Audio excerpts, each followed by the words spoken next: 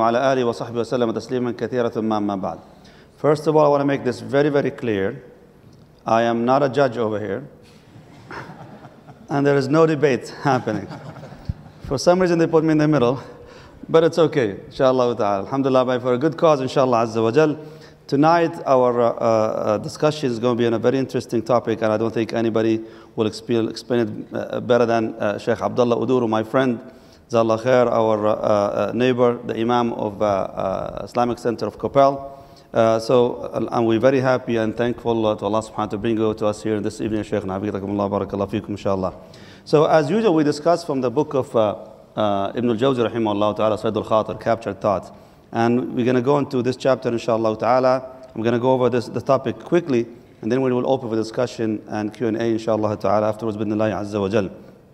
So Imam Ibn al-Jawzi, rahimahullah ta'ala, if you guys remember, last night we were talking about what? Do you guys remember? What was last night's topic? Angels versus humans, right? And before that we were talking about why the dua is being delayed and the struggles we have to go through dealing with all these struggles and trials and so on. So today, or today, it's actually 1 a.m. So how do you strengthen yourself? Okay, I know I have to go through all these difficulties. I know I need to struggle to go upstream instead of, going downward. I know I can't be an angel, meaning I cannot be a perfect person, but I can do something about, trying to reach certain human perfection. The question over here is how?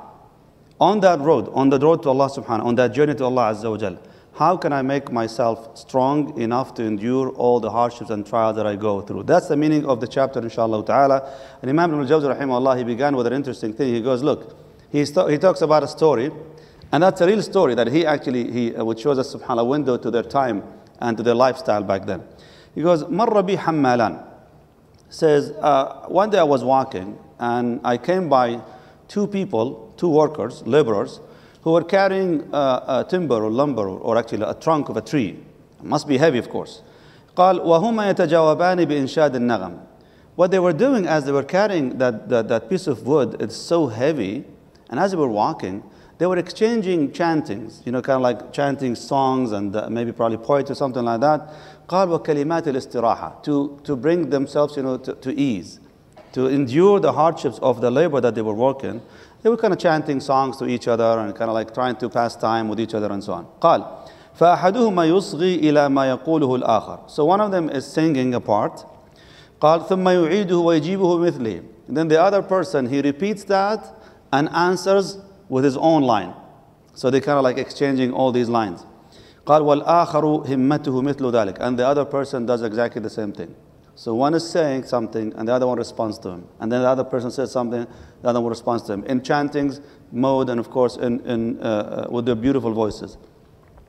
فقال فرأيت أنهما لو لم يفعل هذا زادت المشقة عليهما. He said, I thought about this. Which is, by the way, a very interesting thing to us today. I mean, how come these ulama, they see anecdotes and everything around them? I mean, two random guys minding their own business, and this sheikh is looking at that, he goes like, wow, that's an interesting thing. He goes, قال فتأملت السبب. He said, قال فرأيت أنهم لو لم يفعل هذا زادت المشقة عليهما. So I was thinking about this. I was contemplating over this. I thought to myself, if they didn't do that, if they did not try to pass the time with this, because it will feel heavier on them. It will become even more difficult for them to endure that. وثقل الأمر وكلما فعل هذا هان الأمر. And every time they do that, we exchange these chants, it gets easier for them. And they find that the time goes by so quickly. قال فتأملت السبب في ذلك. I was thinking about what could be the reason behind that. فإذا به تعليق فكر كل واحد منهما بما يقوله الآخر. Because I found out that each one of them is waiting in anticipation to what the other is going to reply to him. So he said, like, when I say something, now my concern is about how is he going to reply to this? So now you're distracting yourself, he's saying. قال وطربه به. And each one of them is enjoying the chanting of the other person. وإحالة فكره في الجواب بمثل ذلك. And his mind is busy right now preparing the refutation or the rebuttal to what he's listening to. فقال فينقطع الطريق وينسى ثقل المحمول. And as a result, we pass through the road and we forget about the weight we're carrying over our shoulders. Like no one really paid attention to that. فأخذت من هذا إشارة عجيبة. So I got from this an interesting thing, like an interesting, symbolic thing from their behavior. ورأيت الإنسان قد حمل من التكليف أمورا صعبة. And I looked at what the insan, human beings, are carrying, the load they're carrying right now in terms of their taklif, what Allah subhanahu wa ta'ala made obligatory upon them, what ibadah they're supposed to be observing, and so forth. قال فحمل من التكليف أمورا صعبة, heavy load, difficult matters. ومن أثقل ما حمل, and the heaviest thing that the insan had to deal with, قال مدارات نفسه. How do you say the word mudara over here? Kind of like saying, you're kind of like trying to help your nafs go by without focusing on the load and the heavy weight that's carrying. But distraction is the way. It's more like how to distract yourself from the burden of this taklif while benefiting from it overall. So he says, قال وتكليفها بالصبر عما تحب. He says, and also trying to make my nafs endure the hardships of dealing with the patience, to stay away from what it desires, obviously. قال وكل وعلى ما تكره, and also to endure the hardship of doing what it hates and dislikes. That he's talking about, of course, the ibadat, and also staying away from the muharramat. He brought a line of poetry over here. قال فرأيت الصواب قطع طريق الصبر بالتسلية والتلطف للنفس. He said, I found out then, in order for me to survive all of this, the best way to do that is helping our nafs to go through the road to Allah subhanahu, the journey to Allah Azza wa Jal, by doing the same thing. Finding that, bringing some ease to my nafs while it's going through all these hardships. How can I bring ease to my nafs while going through all these hardships? And he mentioned a line of poetry, فَإِن تَشَكَّتْ فَعَلِّلْهَا الْمَجَرَّةَ مِنْ ضَوْءِ الصَّبَاحِ وَعِدْهَا بِالرَّوَاحِ ضُحَى. He said, if your nafs starts complaining about the darkness of the night, like the night is being too long, then kind of like persuade your nafs, talk to your nafs, tell her, look, al-majarra, which means these stars, that's a sign that the morning is very close, even though it's not probably. But like you see the light up there, that the light in the horizon was not the fajr light, it's actually the night light from the stars. That means the morning is so close. And the nafs will endure that, of course, long length of that journey, because now the anticipation of the morning is very close to her. قال وعدها بالرواح ضحى, and tell your nafs that we're going to be traveling very soon. We're going to be arriving there very, very soon.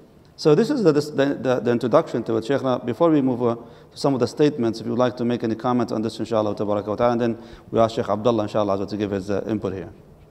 Jazakallah khair, Shaykhna. So, subhanAllah, as you're going through these things, the idea of, I think, to put a modern day example to it, which is what came to my mind. Obviously, if you go on a long trip, if you've ever been on a long trip where you sing songs to each other, you have something where this group will sing one line and the other group will sing one line. It's actually a very profound way to actually pass time. So if you think about that growing up on the field trips, I know when you take the Hajj groups, Labbaik Allahumma Labbaik, it's like when everyone's really excited at the miqat, when you're first starting in Medina, and then 10 minutes later, all you hear is and then you got that one guy that wakes up every 30 minutes, he goes, Labbaik Allahumma, and then, so it's like you got to get everybody, get the harakah going once again in the bus, right? Come on, y'all, like get the Labbaik Allahumma Labbaik. So you got that one person that's got to get the group going. And then you have the really overzealous person every once in a while who just lights the whole, every time people start falling asleep, he just starts screaming Labbaik Allahumma Labbaik and wakes everybody up. That's one way. And subhanAllah, you know what I was thinking about, Shaykh, also? Is even when they were building the Khandaq, the Ansar were singing to each other. They were doing nasheeds to each other. The most difficult moment, they're facing a genocide, right? They're facing a genocide, but they're singing to each other as they are digging the trenches to also, not just to pass time, but it had meaning to it. That's also part of the power of it, is that they weren't just singing empty songs that they could think of. They had meaning to it. And I think of some of my fondest trips, subhanAllah, when I go on a long trip with certain brothers and we'll sing nasheeds on the way, you know, nasheeds that we know. It's a way to really build a bond and to pass with one another.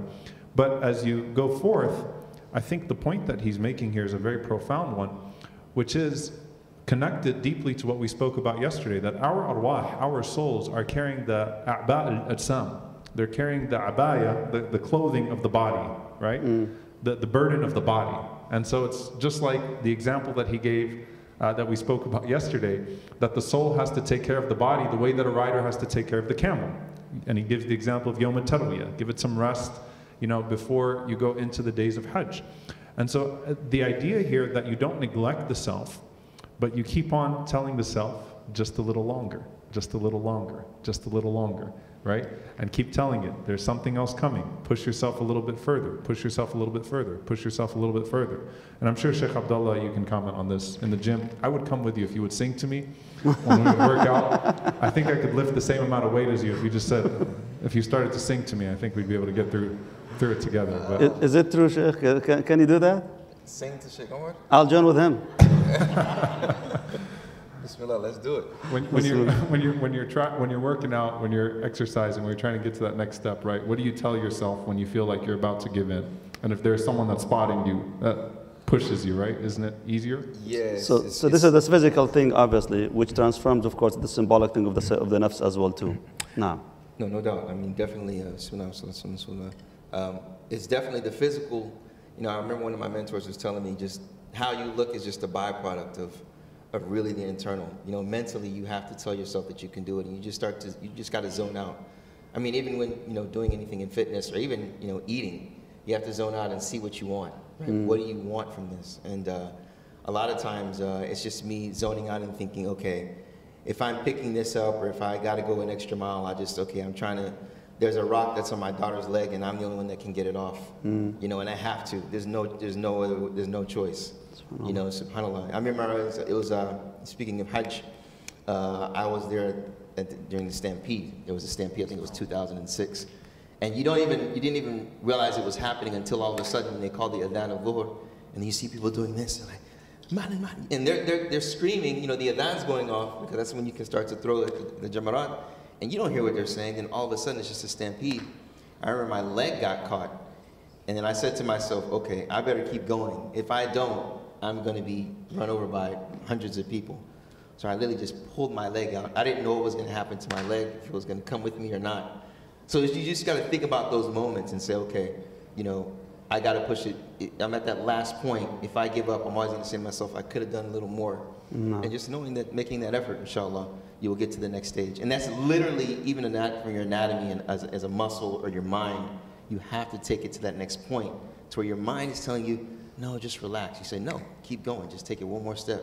You'll be so grateful after you do it. Beautiful, subhanAllah. That ties into the next story, actually, or the chapter. Continuing that chapter, when Imam al-Jawzi, rahimahullah, brought the story of Bishr al-Hafi, rahimahullah ta'ala, one of the righteous predecessors in the past. He says, قال Bishr al-Hafi يحكى عنه. There's a story about him. Was traveling. سار معه رجل في طريق. They were traveling on the road. And back then, the road is not like ours, mashallah. You have all these fancy, gas stations to stop and get some rest and so forth. It's a dangerous journey. When you go, you might not even come back at all. You might die on the road, subhanallah. So he says, قال فسار معه رجل في طريق. They went on a road trip. فعطش صاحبه. His companion got a little bit thirsty. فقال له نشرب من هذا البئر. So the man told Bishr al-Hafi, can we stop to get a drink from this water well? فبشر الحافي, he told him, قال اصبر إلى البئر الأخرى. He says, be patient, let's go to the next one.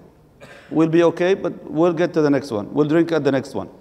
فلما وصل إليها, when they arrived at the next water well or water station, Bishr al-Hafi again tells his companion, he goes, how about we wait for the next one? Let's wait for the next one.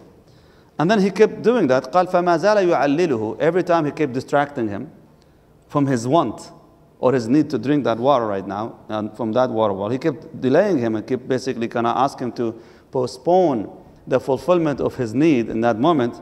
قال ثم التفت إليه. Then finally Bishr al-Hafi looked at his companion. He goes, you see, هكذا تنقطع الدنيا. This is how you can go through this dunya. Like this is how you can go through this life. Every time your nafs is desiring something and you just go follow that instinct right away, you will never go anywhere. Because your nafs, like we learned earlier, your nafs always try to take you, of course, downstream. Your nafs always wants to push downstream. But we've been learning all these past nights is that you need to try to strengthen your muscles going upstream, obviously. It's not going to be easy, it's going to be difficult. So how can I do this? Distraction sometimes works very well, as in this example. And Sheikh, you were talking about road trips, right? The lines of poetry exchange amongst yourself and so on. I remember we used to spend our road trips as well the same way. And sometimes all we need, especially with the kids, obviously, you to distract them with what? With, for example, playing I Spy, right? I Spy this, I Spy. We spend hours playing I Spy just to try to spot things in the car, subhanAllah. And by the time we're done with the game, we probably maybe cross 200 miles. So the same thing, I'm sure you have this experience as well too, Shaykhna. But this concept itself, what Ibn al-Hafi was talking about, he's saying that, look, if you want to really reach your destination, then don't stop, don't have too many frequent stops on the way. What does that mean? Yeah, subhanAllah. Again, it's just saying that, we can go a little more. You can go a little more. You know that it's not going to be easy to reach that destination. I mean, we think about it. Many of us are in school. We went to college. You've had to keep going. There's a point to where you're pushed to a limit.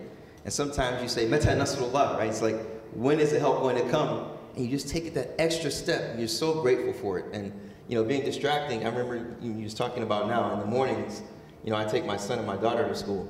And are you familiar with beatboxing? Anyone know what beatboxing is? Yeah, we know beatboxing. Sure. You want me to do it right now? That's epic. I'm not that old, man. Not that old? I remember, subhanAllah, I was in Medina, man. It was so funny. My wife's going to kill me, but it's okay. Okay. We were driving to Jubail, and I was explaining to her like what beatboxing was, and she was like, la abadan, la la la la. It's like, there's no way. So then just bear with me. I did it real quick. She was like, A'udhu billah, A'udhu billah. And I just started laughing so hard. But we don't beatbox a lot, but I do it with my kids in the car. We just do like, it's called a dad joke bar session. So you're dropping, you know what dropping bars are? Why talking to me? Talk to him about it. He's not cool. We've established that already. His dad jokes are just his. So I fit the dad jokes. I fit the dad jokes. He doesn't. Is that what I fit the dad jokes? He doesn't. I fit that. Yeah, exactly. So I'll just say I'll drop a line. Like I'll say, "Go into the store," and then it's funny. My 9-year-old is the most talented. My daughter's gonna hate me, but he's the one. He has the most the subject. Like if I say, "Go into the store," he only has a couple seconds. He said, "And I really want more." And then my daughter's gonna say, "The sky's a galore." And whoever takes too long, you're out. Interesting. So by the time we get to school, there's a winner. It's usually dad, I'll be honest. No, but that really passes the time. And alhamdulillah, in the morning, a lot of times they're like, full of anguish and tired. So when I just kind of pick them up, and do that, it kind of passes the time, inshallah. So it's the same kind of concept, alhamdulillah. Shaykhna Imam al-Jawzi rahmatullahi ta'ala, he elaborates on this principle of distracting the self until it gets to the destination. He goes, وَمَنْ فَهِمَ هَذَا الْأَصْلَ عَلَّلَ النَّفْسَ وَتَلَطَّفَ بِهَا. If you truly understand this principle, this concept about your own self, that even your own self needs to be distracted, needs to be given opportunities like this, like giving yourself a hope, delayed response from those needs, because it's more rewarding when you wait a little bit longer. He goes, قال وتلطف بها, and took it easy with yourself instead of always pushing yourself, or at least always follow yourself where it wants to go. قال ووعدها الجميل, and you keep giving yourself the promise that the reward for waiting is better. If you always keep reminding yourself, wait, it's going to be better. قال لتصبر على ما قد حملت, so that would be able to endure all these loads that she's carrying, or the nafs that's carrying. قال كما كان بعض السلف يقول نفسه, just like some of the Salaf predecessors used to say to themselves when they speak to themselves, and that's what we call it muhasaba, right?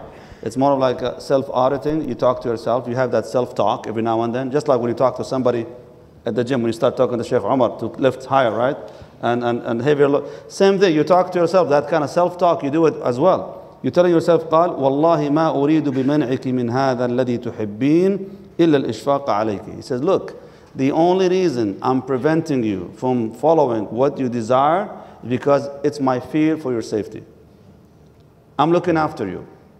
It's not because I want to prevent you from enjoying what you like to do, but I would like for me to enjoy further, but maybe not now. And in the last statement he says, قال وقال أبو يزيد رحمه الله تعالى ما زلت أسوق نفسي إلى الله تعالى وهي تبكي حتى سقتها وهي تضحك.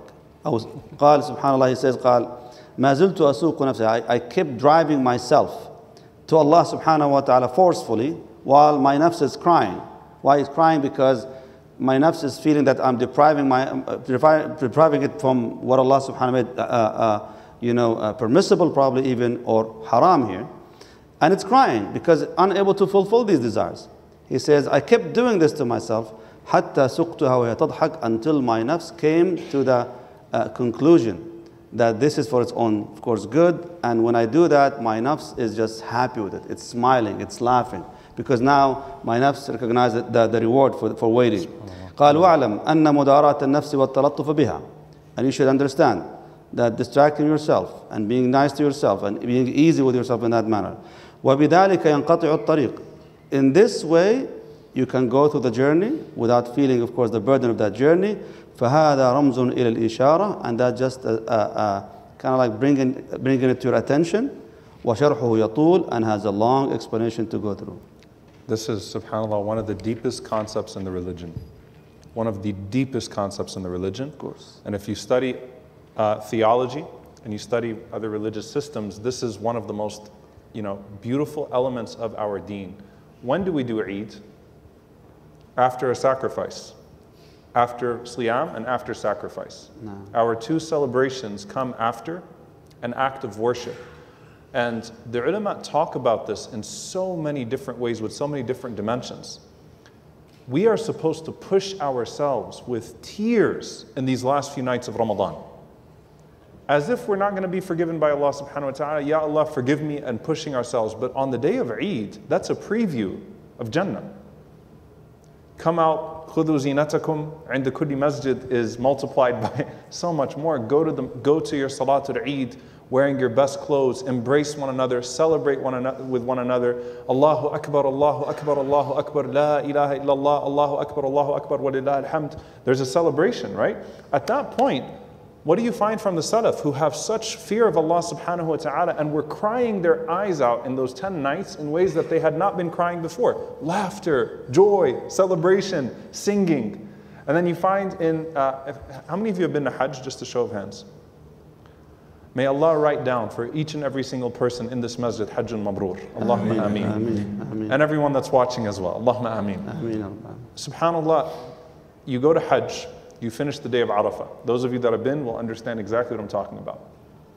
When you finish that day of dua, and you've probably cried more in those 6 hours or 7 hours than you have for the whole year, and exerted yourself in dua, the hugs with people that you've only known for 10 days, the hugs, when you come out of Ihram then, after doing the hard stuff, because there's always like Eid 1.0 and 2.0 for the Hujjaj, right? It's like you finish Arafah and you feel like amazing, you feel like you've just, expelled all of these sins from your life, and there's a joy there. And then you go to Muzdalifah and it's like, hey, we're not done yet.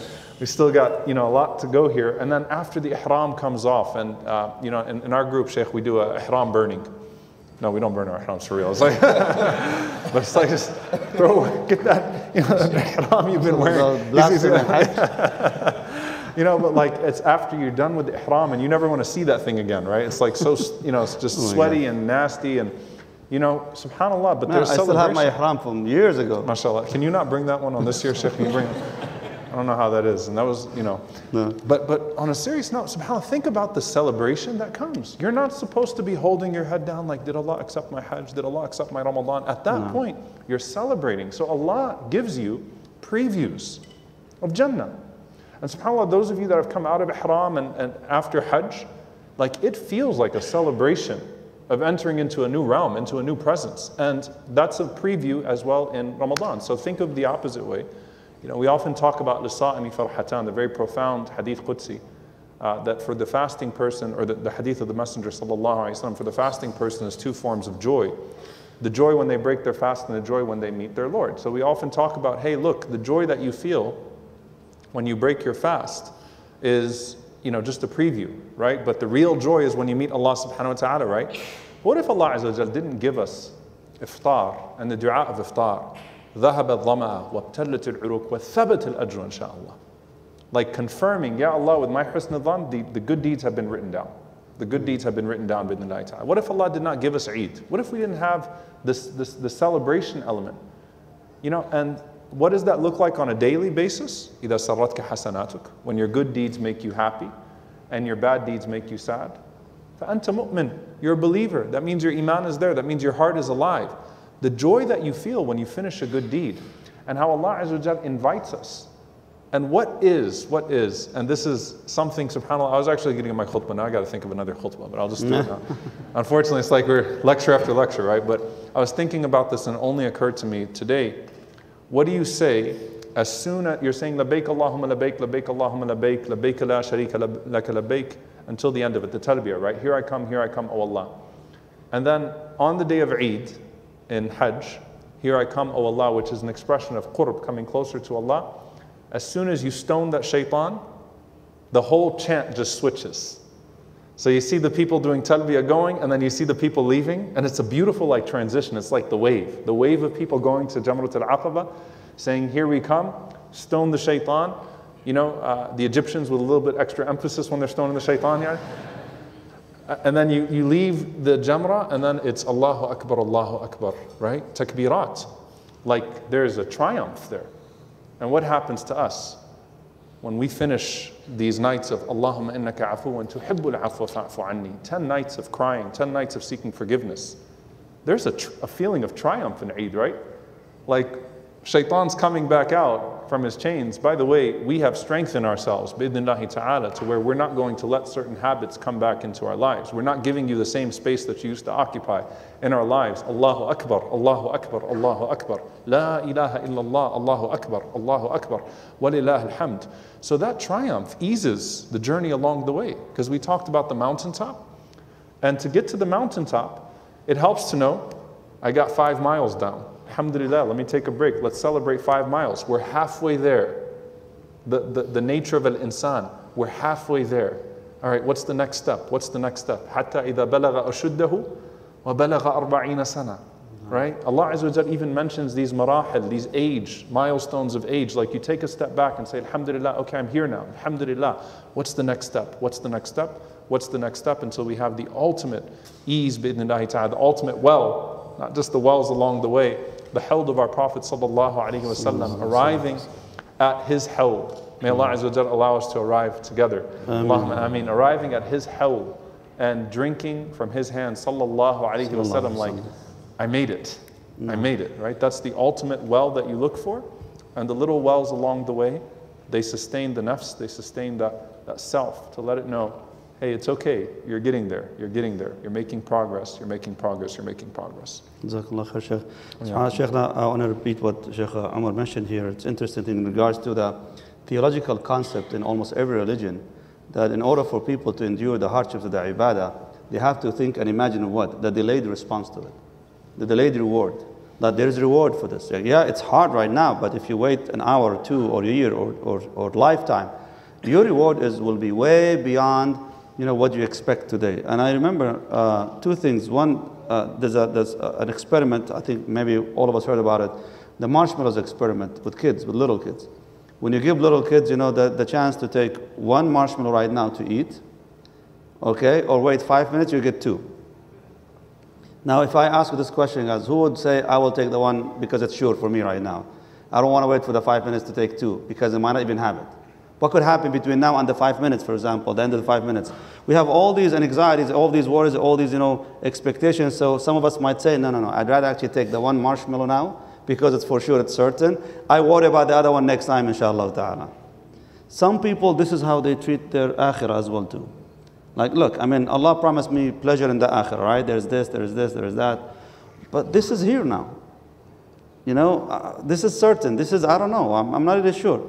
But their iman is very weak. So if we want to look at it from that perspective, what should we tell our brothers and sisters in regards to helping them strengthen this principle, this theological principle? Look, to wait for the reward in itself is much more rewarding. What do we need to do to start strengthening our iman and that delayed reward versus just go downstream with our nafs and follow the desires quickly? It's really knowing the reward. Really knowing the reward and having an acquaintance with it. Understanding what it is, reading about it. Like when Allah subhanahu wa ta'ala talks about Jannah. Like, what is Jannah, and really, why do I want Jannah?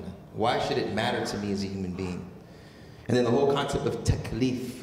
Taklif means responsibility. There's a level of, even some scholars say, kallafa yukallifu is a level of stress. So you have to have that level of stress to move on to the next level.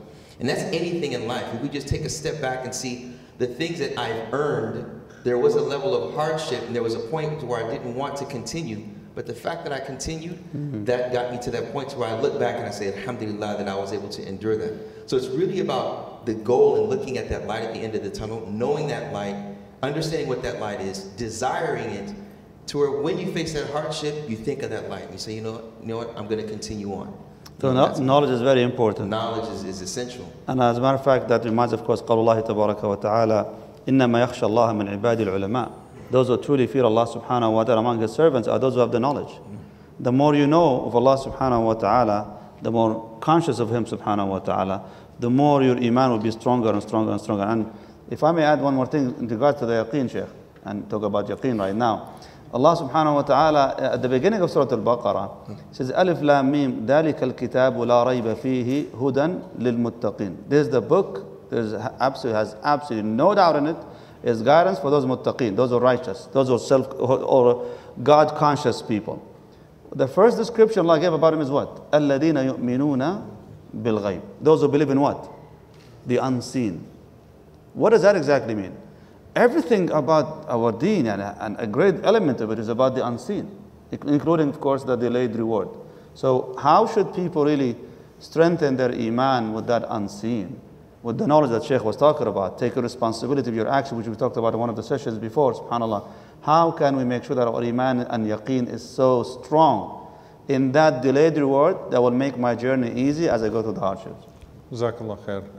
SubhanAllah, there's a lot to unpack there, but what is the pleasure of ihsan, of excellence? Excellence, of course, is when you're no longer just doing enough to get by. You're not just fulfilling the obligations, but you're doing the extra, right? كَأَنَّكَ تَرَاهُ.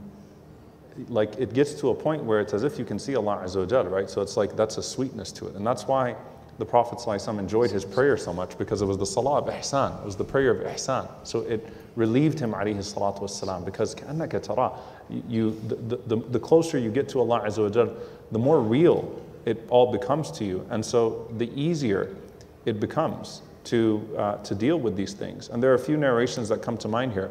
One of them is, of course, the narration, and it just, subhanAllah, because it fits the analogy. The narration of Jabir radiallahu ta'ala anhu and his wife, when they welcomed in the guests of the Prophet ﷺ from the Ansar, and the way that they fooled the kids to put them to sleep, which I guess was a habit at the time of the Arabs, right? They only had a little bit of food to feed the guests from the Ansar, or from the poor person that was brought into their home. And so what does he say to his wife?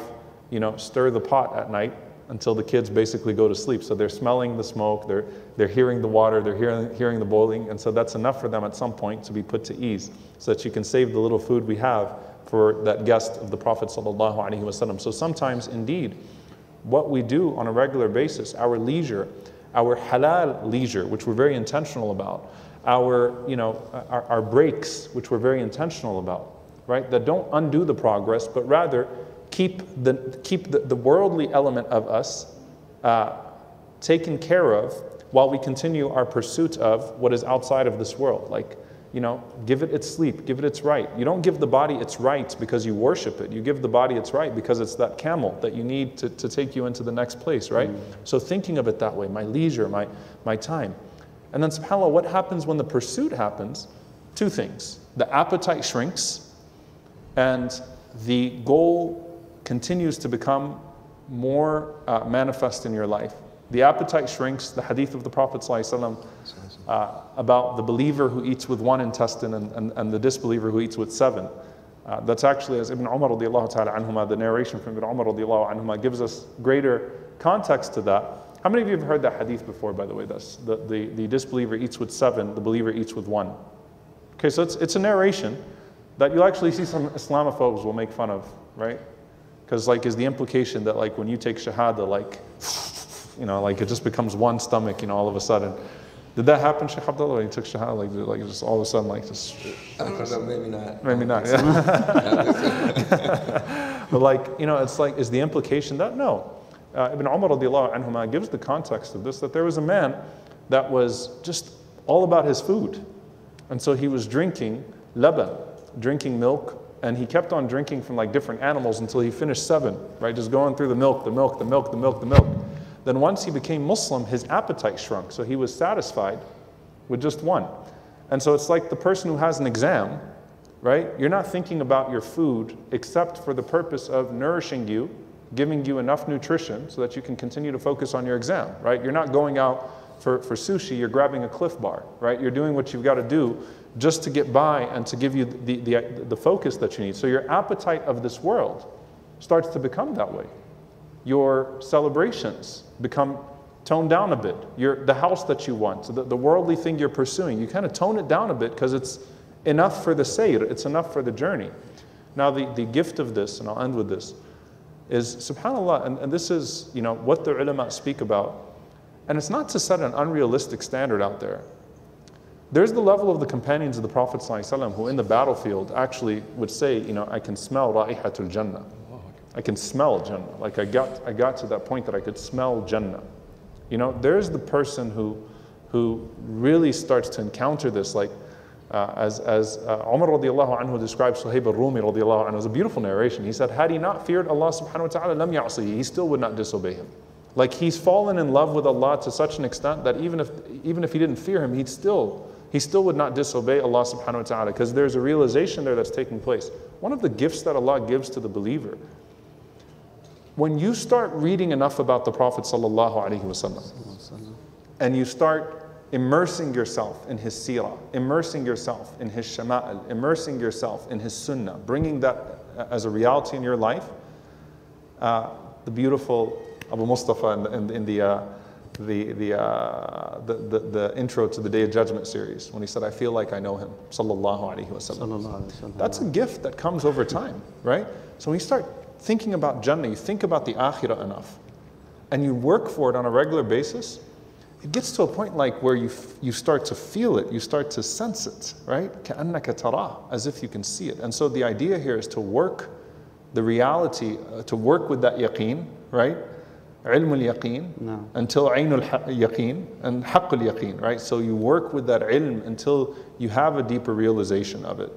And it becomes as if you can see it. And we ask Allah subhanahu wa ta'ala to let that become our reality, so that it drives us and we can continue to tell the nafs and to tell our worldly appetite, just calm down a little bit more, there's a better well ahead. Calm down, there's something else ahead. No, that's so beautiful. And I always tell myself, subhanAllah, when converting to Islam, and whether you're someone that was born a Muslim and you saw the light, right? And you decided to keep moving. Just remember that Ramadan should serve as a catalyst. It should serve as a new beginning. Each and every one of us has a habit, you may say a demon or whatever the case may be, that we want to try to suppress. May not be able to eliminate, but suppress that thing. Ramadan is a beginning to a new habit. And I say habit because we don't want to just stop at motivation. Motivation is the beginning. We want to be disciplined. And that's what you have. You have to discipline your nafs. And siyam, there's so much wisdom in siyam. I mean, siyam literally means to withhold yourself from something. Inni nadartu lirrahmani sawman, as Maryam mentioned, that I made the obligation to have sawm, and it's from not speaking to anyone, to not to speak to any person. So really prohibiting and withholding yourself for something much greater. It gives you high aspirations. You're prohibiting yourself from something that's even permissible and sometimes obligatory, which is eating and drinking, for a much loftier goal. Himmatun ali, it makes you a person that has high standards. You're holding yourself to high regards. Allah subhanahu wa ta'ala wants you to be a person that has high standards. And Ramadan really pushes you to do that. I mean, if you really push yourself, and that's why i'tikaf is so beautiful. Whether it's in the masjid, you're sitting by yourself and thinking, muhasabah nafs, holding yourself accountable. The statement of Umar al-Khattab, muhasabah anfusakum. Hold yourself accountable before you will be held accountable. Wazinu a'malakum qabla an tuzan, and weigh your deeds before they will be weighed. So being active about your soul, but being consistent upon it, and you know yourself. That's why, subhanAllah, as you mentioned with the bed, you want that water, you want to do the Sprite, and you want to obey your thirst at the time. But you know that, subhanAllah, if I hold myself just a little more, I'll reach a level that I never thought existed within myself. And that's that self-control, self-mastery, that when someone has that, you're unshakable. So you build basically spiritual muscles on the way, of course, on that journey. Exactly. It reminded me with a story. I forgot, subhanAllah, which muhaddith he was, but one of the Salaf, rahimahullah ta'ala, famous ulama of the hadith. Back in the days, of course, when we talk about knowledge, people, they consider knowledge to be the pursuit of the hadith. I mean, how many hadith have you collected? How many hadith you memorized, you studied? A hadith of the Prophet sallallahu alaihi wasallam. That was the main principle of knowledge back then for them. And in order for people to collect knowledge, it's not like us today, alhamdulillah, you sit from home, and even actually anywhere you are, you can grab your phone and you can find a connection across the globe with one of the ulama and the scholars and so on. Today it's easy to get that knowledge. But back then, in order for them to collect that knowledge, they had to endure a journey, a harsh journey through the desert, the mountains, the weather, and all that stuff, just to go and learn a few more ahadith that they heard that one scholar lived in that area. He has them, I don't have them. So one of the ulama of the hadith, he was teaching his young son. His son was, you could say, a young boy at the time, and they didn't have a camel or a horse to travel by. So they would walk. They would walk from one town to the other one, from one village to the other one, looking for these scholars of hadith to collect the hadith, the knowledge. So the young actually son right now, speaking when he became a great muhaddith afterwards, he goes, my father taught me a lesson in regards to anticipation and waiting, and of course, getting for the safeguarding and your energy and so on. He goes, as we were traveling on that journey, my father, he used to ask me to collect some stones, some rocks from the ground. And he said at the time, I have no clue why he asked me to do that for. So I would just listen to my father, I obey him, and I grab these rocks, and I hold them in my hand. And he says, we keep walking, and we walk, and of course, a young boy gets tired, gets exhausted, right? He said, I walk, and my father is walking ahead of me, and he keeps looking at me. And when I get tired, my hands start kind of dropping down, going down. Then eventually he says, my father then, when he looks at me that I'm getting really tired, he goes, look, he says, drop one of those rocks. Just drop one of them. He goes, when I asked me to drop one of them, I feel I was, oh my God, I completely freed them from slavery in that moment, basically, with them. And then, but still, I still have a few more in my hand. And I walk again. But now I feel the weight is less. And I'm having right now more energy. I'm being energized. Then sometimes later, my father looks at me, I'm getting exhausted. He asked me to drop another one. And then finally, I would have one in my hand. And this one becomes so heavy at some point. Then my father, he asked me actually to drop it. And now that my hands are free, I'm just like, oh. But then he keeps walking until my father sees I'm getting really exhausted. He goes, then he carries me over his shoulder and we start walking like that. He goes, I learned from that example how my father was teaching me to take the life one station at a time.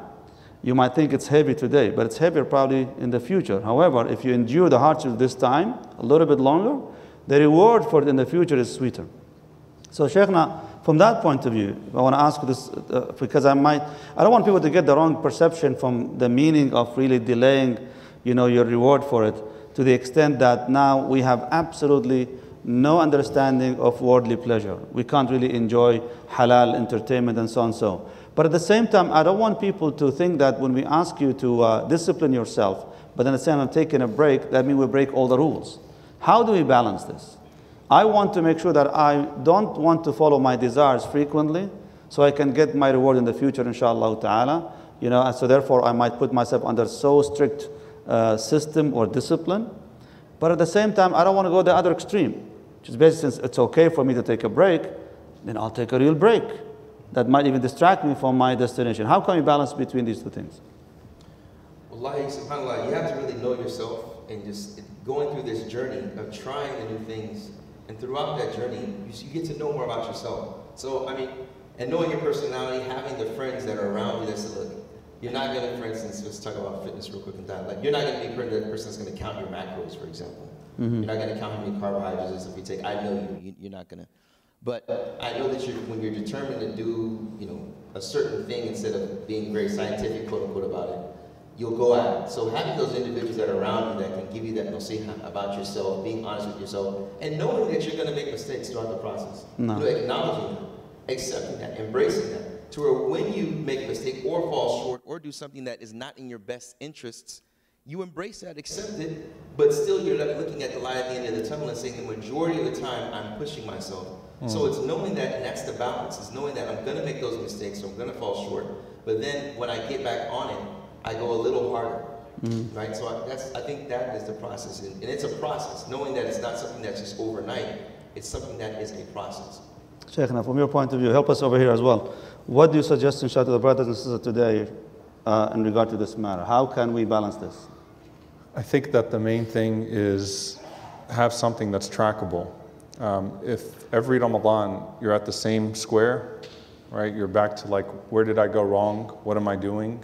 Then you have to ask yourself, you know, where's the hadith of the Prophet ﷺ, the most beloved of deeds to Allah are the consistent ones. If you would have just picked up witr. This is a goal, by the way. How about we just set this as a goal for everyone? Witr. If you haven't been praying witr regularly, witr from now until next Ramadan. Not the whole 8 rak'ahs of Taraweeh, not the whole, or even Isha in the masjid, but just witr, okay? Your one moment, 1 or 3 rak'ahs with Allah subhanahu wa ta'ala every night. Set something that's trackable, that you can build, that becomes such second nature that you feel as weird leaving it off as if you were to leave one of your fara'id off. But Shaykh Yaser spoke about very early on in one of our halaqat, the idea of guarding your fara'id with your nawafil, okay? So that when you miss a nawafil, when you miss a nafila, you miss a voluntary prayer, you're not sinful, okay? It's simply, all right, build yourself back up. So stop trying to, build this grand, portfolio with Allah subhanahu wa ta'ala, one step at a time, and have something that's trackable. Fail to plan, then you plan to fail, right? I'm pretty sure I got that from one of your podcasts, right? Fail to plan, plan to fail, right? It's one of them, Sheikh. But like, you got to put something ahead of yourself. So small things. So just take 1 or 2 small things. So that next Ramadan, when you look back at yourself in the night, if Allah Azza wa Jalla gives you life, you say, you know what? Alhamdulillah, those things worked out. That 1 or 2 things that I took with me, those habits are still with me today. And inshallah ta'ala, I can persevere. I want to add to what we mentioned earlier in regards to safeguarding your fara'id with your nawafil. So it's really important that you guard your fara'id with your nawafil. Once again, you start with the 5 daily prayers. You need to come out from this month of Ramadan with commitment to one thing, such as the Shaykh was talking about, at least the witr. But if I might push you a little bit further, a little bit more as well, is add the other sunnahs and nafil that comes with it. Once again, because if you feel weaker, then you're going to maybe stop doing some of the sunnah and the nafil, but you will never quit on the fard. But then our ulama, they take a shaykh to the next level. Like they said, sometimes for the righteous person, you should stop or abstain from the mubahat, what is considered permissible. Forget about being nafil or sunnah. You need to abstain from what is permissible, so that your nafs, whenever you desire something, it's still within the permissible realm. Otherwise, if you indulge in everything that is halal, just because it's halal, what is left for the nafs when it start desiring something beyond that? Because your nafs is going to get bored. You tried everything, all the kind of, mashallah, if you go to your household, all kind of juice and drinks is there, all the halal stuff. You even tried the halal wine and the halal beer, jama'ah. Right? Which we tried actually, as a matter of fact. You might want to clarify what you mean by that, though. Halal wine is actually 0 alcohol, basically. It's a version of wine, but they kind of like took the alcohol out of it. We tried that, subhanAllah. But for me, I was thinking about like, oh my God, what is left then, right? It's so scary. So our ulama, they are teaching us, hey, guard your fara'id with your nawafil. Guard your nawafil with your mubahat, which means you need to discipline yourself to consciously abstain from things that are halal, so that when your nafs ever desires something, you still desire something halal. We live in the culture of abundance. We have so much out there that we're never satisfied with anything. So we keep trying new things. We keep trying new things in our culture. We want to try everything in our life. We live in the culture of consumerism. Like you want to consume whatever is out there just because I want to feel left out. You see something online, I'm going to make this. You see one of your friends posted something that they had, they got from the store. Oh my God, I want to try that. You don't have to try it. You don't have to try it. Yes, it's halal. I'm not saying it's haram to go and try it, but you need to discipline yourself that your nafs doesn't have to fulfill all its desires just simply because it's halal. Again, we live in a culture that unfortunately, and that's the sad part, we always look for an alternative to the haram. When you tell somebody, but this is haram. Okay, so what do I do? I don't know, that's your business. This is haram, don't do it. So we always look for alternative halal. I know the principle of alternative is acceptable, it's permissible. But to be honest with you, that's for the average person. Absolutely. For the one who wants to go all the way up there, that's not for you. Absolutely. For you, if it's something haram, sami'na wa ata'na. Do you have to do something instead of this? No. Absolutely. But I will go with something not mubah, something mustahab, something fard to do. But always finding an alternative for something haram to satisfy my nafs, you're still going downstream. So we don't have to do Halaloween. We could just stay home on Allah October Akbar. 31st. Like, it's not everything has to have. No, I think what you just said is very profound, right? Sheikh Abdullah said, don't obey your thirst. You also can't have it your way in this dunya, right? You know, so but that's really profound because especially for us in the United States, where alhamdulillah, we've been blessed with so much. And it's easy and we're always looking for the halal alternative to everything. Yeah. And alhamdulillah, you know, the realm of halal is so great. It's mubah, right? There's so much that's mubah. Allah Azza wa Jal made the whole garden so that you don't have to go to the one tree. But there are going to be some times that you don't need a tree that looks like the haram tree. No. It's okay. Just sacrifice on this one. Like learn to delay your gratification for the akhirah. It's okay. You got to let this one go. There are some things that we're not going to be able to do in this world, and that's okay because we have a greater goal. Allah has given us enough to entertain ourselves with and to relax the body and to find joy in this life while we search for that ultimate joy. So are you saying we cannot have a halal Ramadan Christmas tree at home? It depends on the colors. I don't know about the halal. I've never tried that halal wine because I remember one of my teachers was like, when it first like became like a thing, and it's so obvious. It's like it's an inferiority complex, right? Like you got to have the same branding, same colors, and everything like that. Like we're drinking halal beer. And one of my teachers, he took one sip of it, and he's like, "This is the most disgusting thing I've ever had in my life." He said this just gave me more yaqeen to never be tempted by any of that garbage, any of that stuff that's out there, because that's what the haram tastes like. Alhamdulillah, that just gave me like full qana', like not to even touch that stuff, right? Like I tell you what, you didn't miss much really, Sheikh. Yeah. Alhamdulillah. Sheikh, I want to call Sheikh Absolutely, Hamza. please, Sheikh. So Sheikh Hamza, Imam Hamza Abdul Malik is here from Memphis. This is the first Sheikh to recite Quran on Fox News. I'll give the explanation of that. If you remember the Muhammad Ali Janaza, Allah yarhamu, Sheikh Hamza was chosen specifically to read at the funeral of Muhammad Ali, and I remember not just being there, alhamdulillah rabbil alameen, and enjoying his recitation, but also that I was thinking to myself, subhanallah, here you are reading Quran, and it was on Fox News, ESPN, CNN, because Muhammad Ali's Janaza, his funeral, was being broadcast on every single channel 7 years ago, and I remember when you were reciting the Quran. So alhamdulillah, we're very honored for you to be here, Sheikh. And I want you to just come and share a few minutes, inshallah ta'ala, your reflections on the subject. Tafadhal, Sheikh. No, I'll get down. You're good.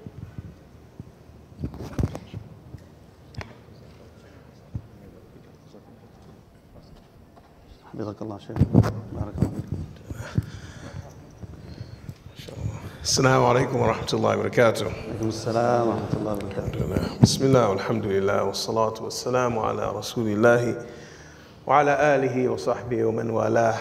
Alhamdulillah, it's a blessing, it's an honor to be here with you today, coming all the way from Memphis, Tennessee, to see your beautiful faces in Ramadan of all times. Alhamdulillah. Just to, you say you wanted me to say a couple words about the subject.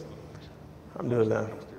Alhamdulillah, there were so many things that you all have already said, mashallah, but when you first mentioned the first story about the men carrying the logs or the tree trunk, it reminded me of Imam Zayd Shakir. So I grew up in Imam Zayd Shakir's community. My father converted at Imam Zayd's hands in the Air Force. They were in the Air Force together. So he's kind of like my spiritual grandfather, so to speak. So in any case, at our masjid, most of the parents were involved with teaching the children how to recite Quran and things like that. But Imam Zayd would come. When he came, he wouldn't really engage in that part of it. He would take us out of the masjid, and we would jog around the block. Imam Zayd was really big, and he's probably still big on jogging. I think he was here, and he did this, I think he lifted himself up. It might have been this masjid or another masjid. Does a lot of exercise, mashallah. But when we would jog with him, and he would jog for miles. We wouldn't jog with him for miles, but in the beginning, we would get tired, and he would sing this, he would do this chant, because he was in the military, and they would do that, you know, to kind of get them through a workout.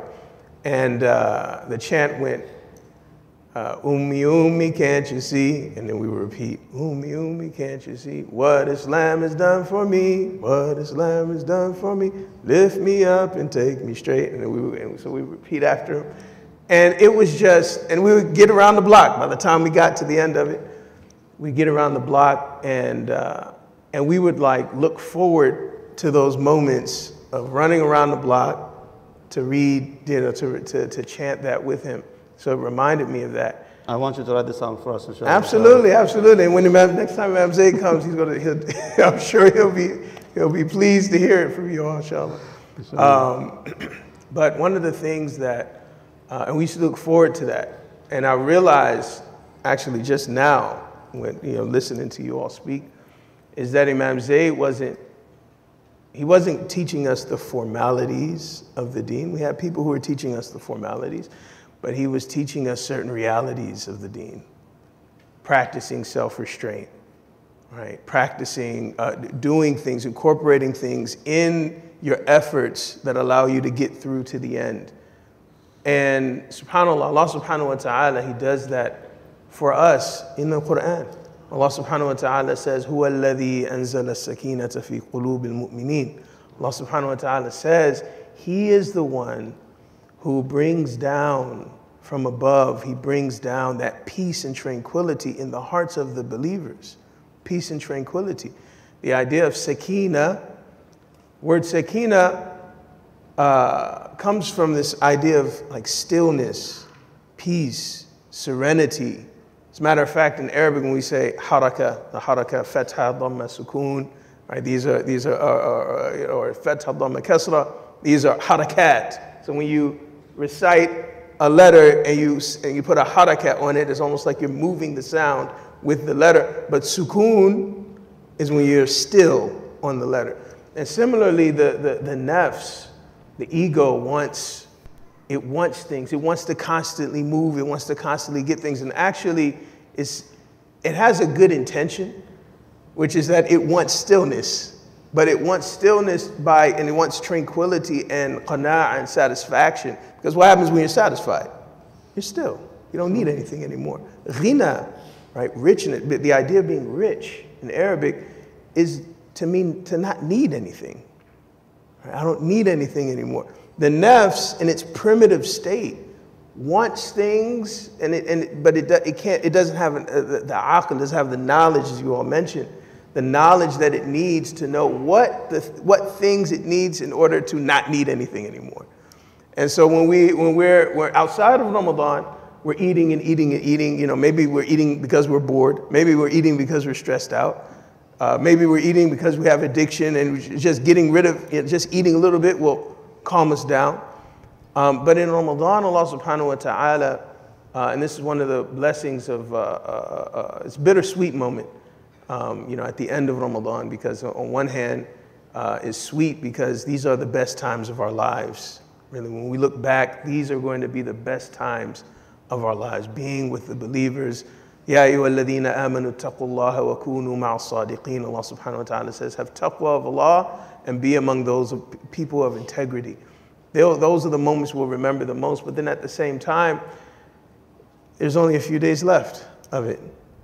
And one of the blessings of being in Ramadan is that Allah subhanahu wa ta'ala puts us through a whole curriculum of sakina, right? A whole curriculum of sakina where, we fast, and we fast together, So it makes it easier for us to fast. We break fast together. Even kids, I was just talking to your son, even kids, my children, they're fasting 9, 7, maybe some 6 years old, fasting half the day. You know, they try to fast just because they want to be with the jama'ah. They want to be with everyone. But then that's replaced, that suffering of fast is replaced with a sweetness, halawatul iman, a sweetness of faith, a sakina that Allah subhanahu wa ta'ala puts in our heart. And being a human being, in Arabic, the word of human being is insan. And insan comes from the word uns. And uns, one of the meanings of uns is sakanul qalb, is to have a still heart, right? To be at peace and to be in tranquility. So after fasting all day and eating a little bit, eventually, once we get to Eid, it's difficult to even eat. Right? It becomes more pleasurable to fast than to eat. And so Allah subhanahu wa ta'ala replaces that need for haraka with sukoon. Right? And that's the blessing of Ramadan. And so, you know, alhamdulillah, the Muhammad Ali recitation, mashallah. And I just mentioned one thing about, it was so many things about Muhammad Ali rahimahullah, but he was planning this event for years. He had a whole book of notes that he was, you know, that people around him would jot down about things he wanted to do. And one of the things that he wanted to do was he wanted to make sure that the first thing everyone heard was the Quran. He wanted to make sure the first thing everyone heard, because he knew his position, and he knew that people would be watching. And like one story, he would go to the beach, and he would have a bunch of Islamic pamphlets with, like, you know, information about Islam, and he would sign his name on it at the beach, and then he would give them out. So obviously it's his name, it's his signature. So people will come from all over the beach to try to grab, you know, a signature. That's actually worth money, but he would use that in order to get the message of da'wah out. And even when you go to Louisville, Kentucky, and I recommend you go to his the museum. He has a museum. The first exhibit at the museum is the 5 pillars. You go to the museum, and I think you like lay down in some kind of lounge chairs, and you look up, and it's salat, shahada, zakat, right? Subhanallah. So he had that vision, and Allah subhanahu wa ta'ala also gives us that vision with the blessings of Ramadan. A vision that once we have that vision, then it becomes easy to go through whatever we need to go through. May Allah subhanahu wa ta'ala give us that halawa. May Allah subhanahu wa ta'ala give us that sakina. Ameen. Ameen. Jazakallah khair. This is a very pleasure to have you. You're going to stay, inshallah. We're going to have you answer questions, inshallah. Jazakallah khair. It's so sweet and beautiful, heartwarming story, wallahi, that's what you mentioned. SubhanAllah. I got the pleasure, actually, alhamdulillah, to take my young daughter, actually, to go to that museum. And it was very inspiring, subhanAllah, just to look at these things, unbelievable. A man who, Allah subhanahu wa ta'ala put him in a certain position in life, and he utilized that energy and that fame, not for himself, but to propagate the da'wah and the deen of Allah subhanahu wa ta'ala. May Allah use us all for this purpose, Ya Rabbil Alameen. Jazakumullah khair. So we're going to take, inshallah, questions right now. I don't know where the microphone is. Bismillah. And the brothers and sisters, if you guys have already asked questions before, we suggest to give it to someone who didn't ask a question, inshallah, because we have about maybe 15 minutes to finish, inshallah ta'ala. There's a hand over there, too.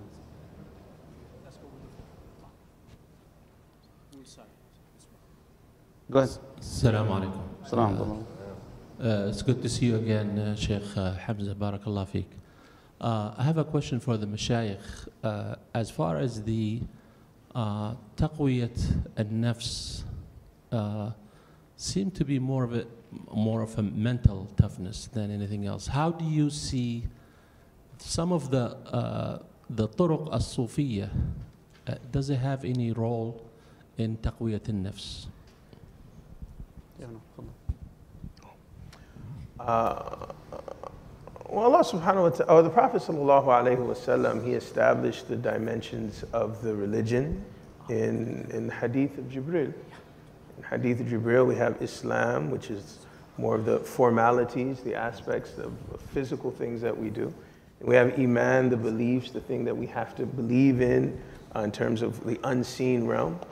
And then we have Ihsan, which is really combining both the outward and the inward, so that we can actually have the haqiqah, which is the reality, to actually understand the reality of what we're doing, right? To actually worship Allah. So you can be doing your salat, and you can believe in Allah, and you can believe that you're praying to Allah, but how are you praying? Like, what benefit are you getting from your prayer? Are you worshiping Allah subhanahu wa ta'ala as if you see Him? Or are you at a different level, at a lower level where you're praying to Allah subhanahu wa ta'ala, or you're worshiping Allah subhanahu wa ta'ala as if He sees you? That's a science in and of itself.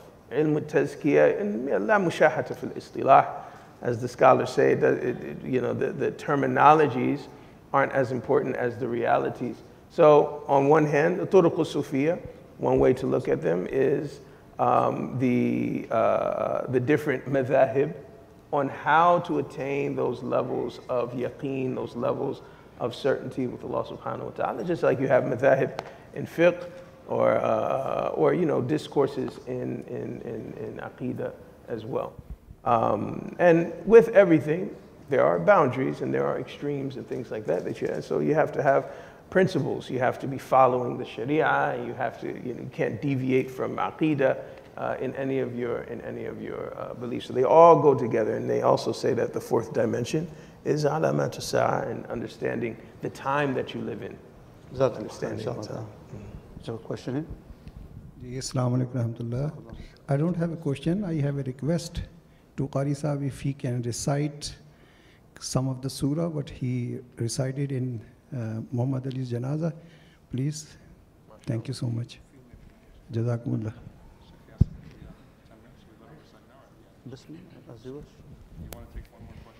Sure, we can do that, inshallah.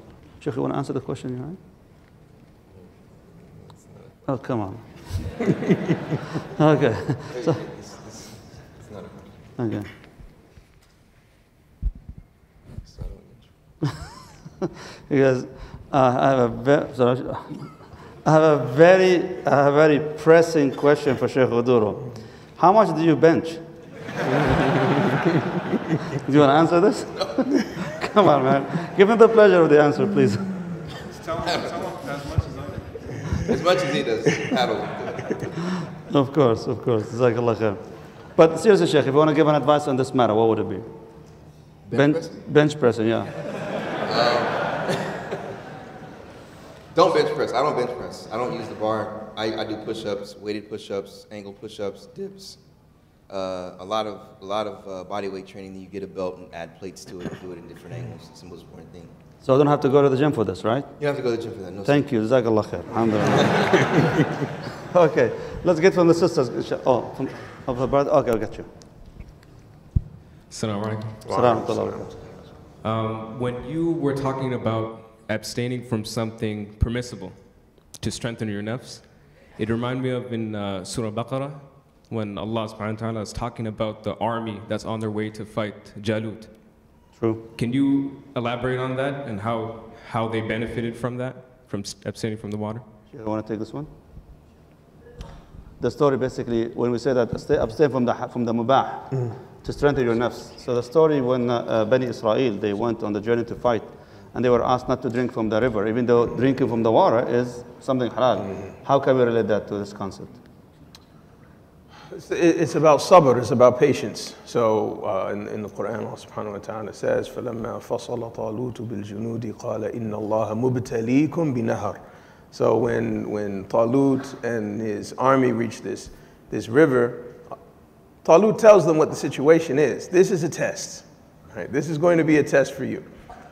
Your nafs wants that sakina. Your nafs wants that, that kind of satisfaction of drinking the water. But we have a higher purpose here. And that higher purpose requires a higher level of discipline than the normal kind of discipline that we usually have. And so he tests them and he says, Inna Allaha mubtalikum binhar. Not Talut. This isn't Talut's test that he's giving. He's telling the people that this is something that Allah subhanahu wa ta'ala is going to put you through.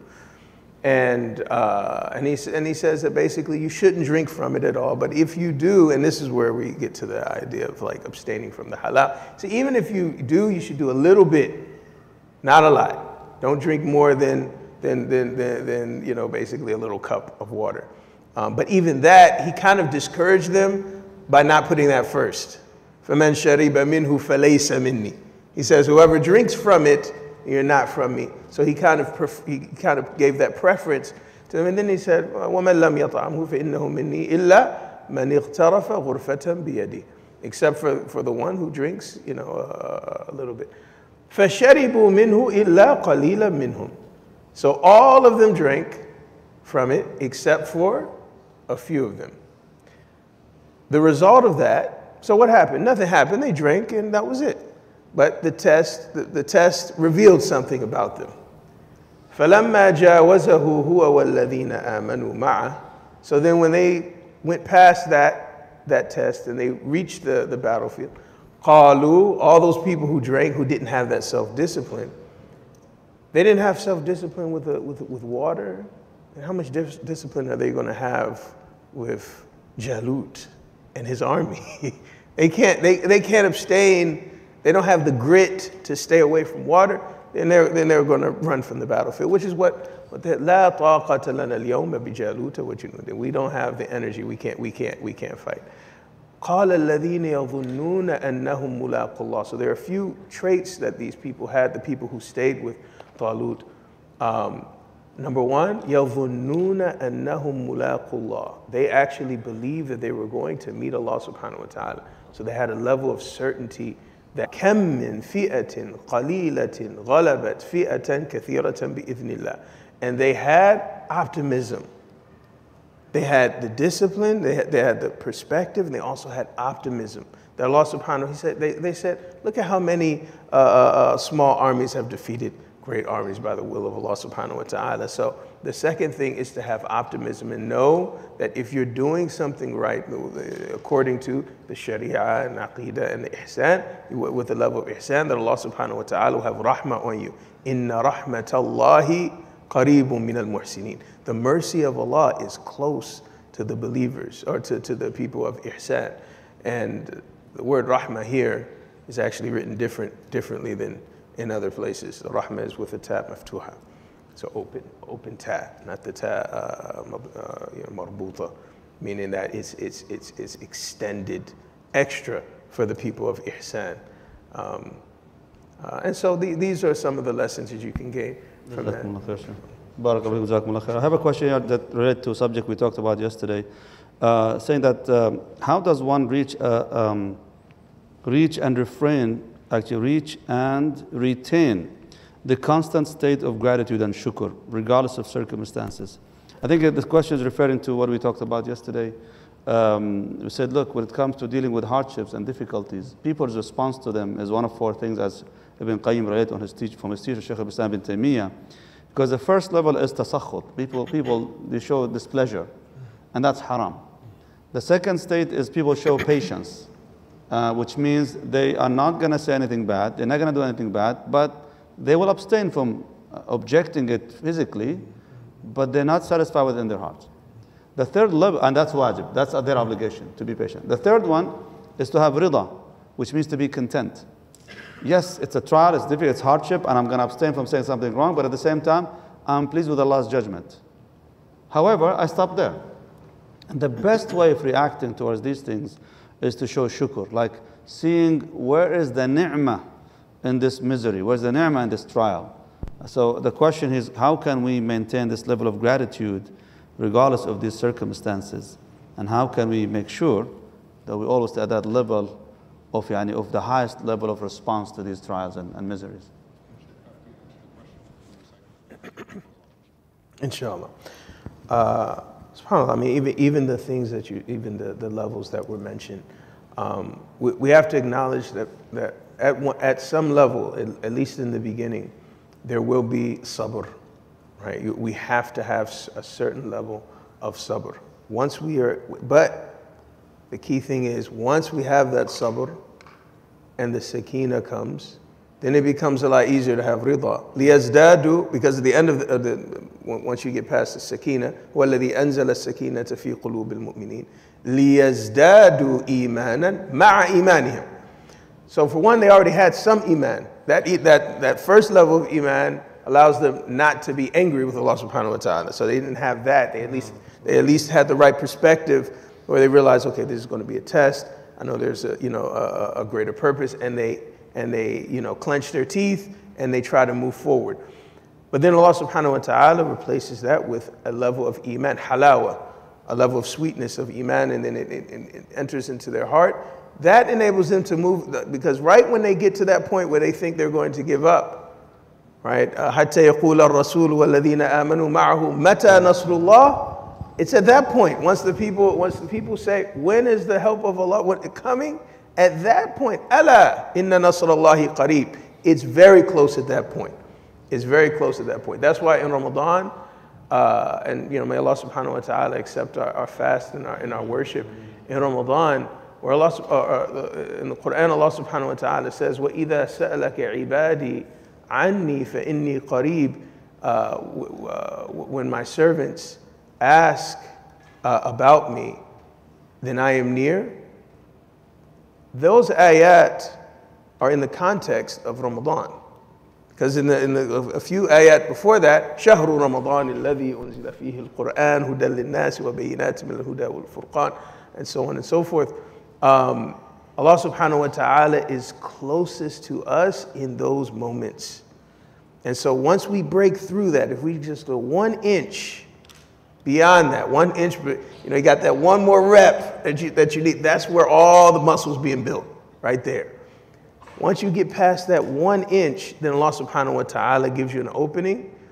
And that, when you get that opening, يَزْدَادُ إِيمَانًا مَعَ إِيمَانِهِمْ. You get that new found faith, and then shukr comes as a result of that. Gratitude, because now you've tasted the sweetness and you want more. So you want to go another round. You wait till those muscles, stop getting sore, do your Eid, you come back and you want to do another round and another round. That's how the Sahaba were, radiyallahu anhum. They were asking the Prophet sallallahu alaihi wasallam, is this all I need to do and I'll get Jannah?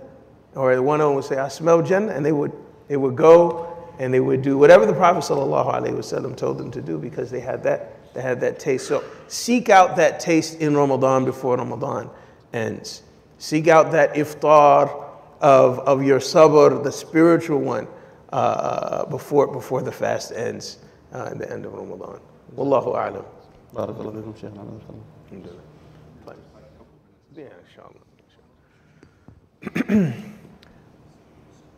أعوذ بالله من الشيطان الرجيم.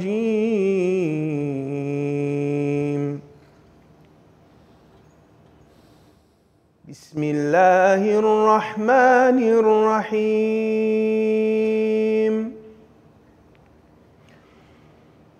إن الذين قالوا ربنا الله ثم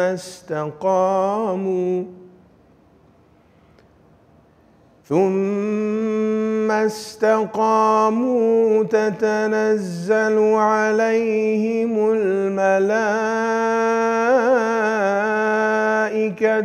ألا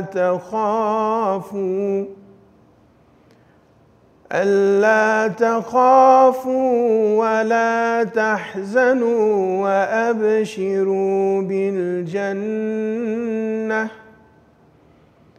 وأبشروا بالجنة التي كنتم توعدون.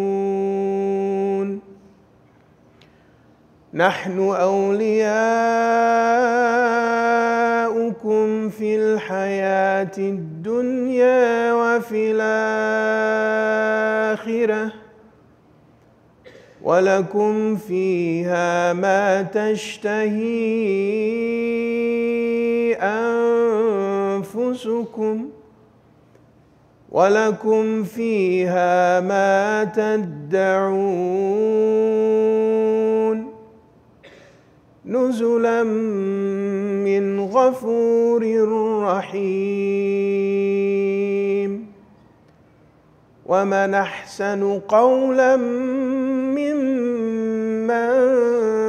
دعا إلى الله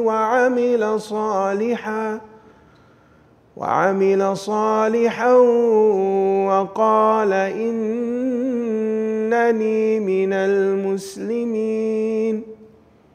ولا تستوي الحسنة ولا السيئة ادفع بالتي هي أحسن فإذا الذي بينك وبينه عداوة كأنه ولي حميم وما يلقاها إلا الذين صبروا وما يلقاها إلا ذو حظ عظيم صدق الله العظيم. جزاكم الله خير. بارك الله فيكم. We apologize for not having more questions. Inshallah ta'ala. We'll see you inshallah at 3 a.m. بإذن for the tahajjud. جزاكم الله خير. I want to thank our guests, Sheikh Khalid, we're here, Sheikh Abdullah, Sheikh Omar, بارك الله فيكم. جزاكم الله خير. السلام عليكم ورحمة الله تعالى وبركاته.